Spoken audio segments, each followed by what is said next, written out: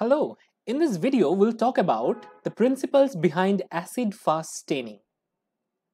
Acid-fast staining is a differential staining method used in microbiology.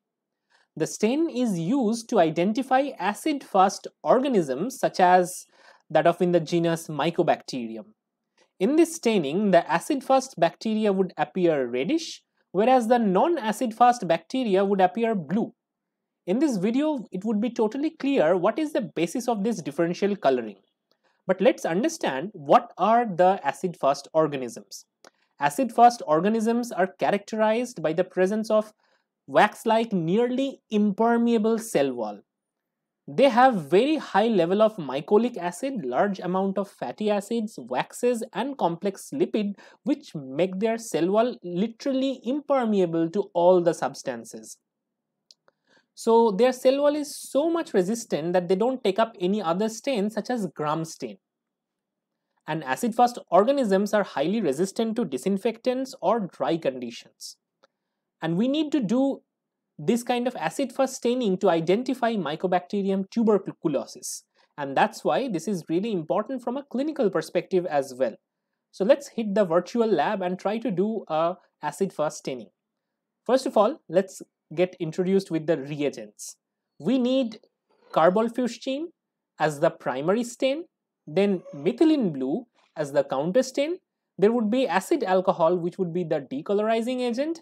There would be distilled water for washing purposes, and some other reagents like pipette, forceps. All of these things would be very common to any microbiome lab. So first step involves smearing the sample on a slide.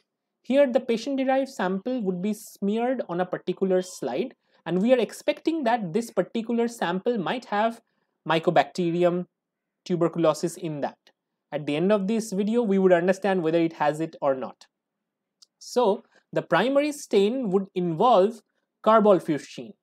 Carbol-fuchsin is actually a particular stain which has phenol in it, and it can really penetrate even this impermeable mycolic acid containing cell wall. So they would penetrate and get inside the cell wall.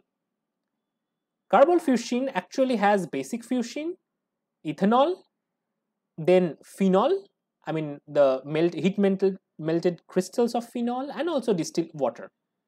So all the bacteria at this particular step would be colored red with the carbol-fuchsin, be it acid fast or be it non-acid fast, and this incubation would happen for, let's say, 30 seconds.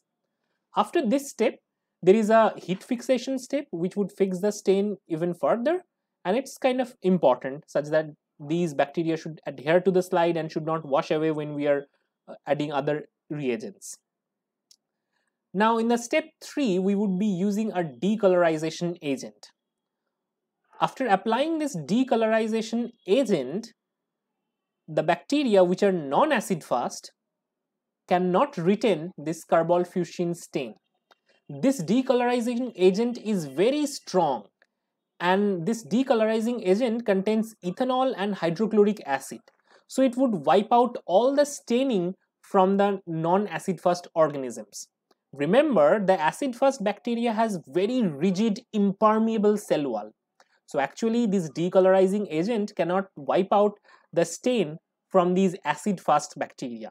So by the end of this step, the acid fast bacteria should retain their red staining, whereas the non-acid fast bacteria would fail to retain their carbol-fuchsin stain. Now in the last step, we would be doing counter staining with a counter stain popularly used known as methylene blue. It's a blue colored counter stain.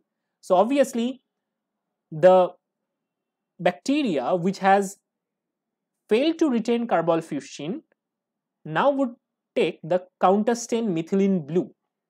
Remember, this acid fast bacteria has very impermeable cell wall, so they would not allow methylene blue to stain them.